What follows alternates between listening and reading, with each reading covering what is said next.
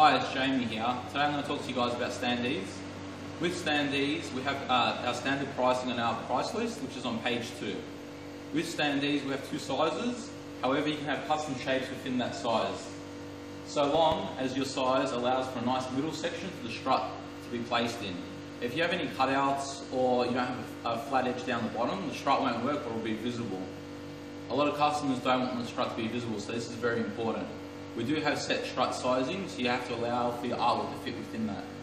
When setting up your artwork, you'll need to have your artwork as one layer and your cut line as a separate layer. You also want your cut line to be a stroke and a vector. If it's not a vector, we won't be able to see it on our cutting table and we won't be able to cut it out. With our pricing as well, we have priced it on core flute. However, this customer, for example, has wanted it on chrome PVC just for a flatter finish, and they've paid a little bit more for that. So please keep this in mind. If you've got any questions about standees, just shoot us an email and we can help you out, especially on your first order. But with standees as well, we also do custom packaging just to ensure that it's safe.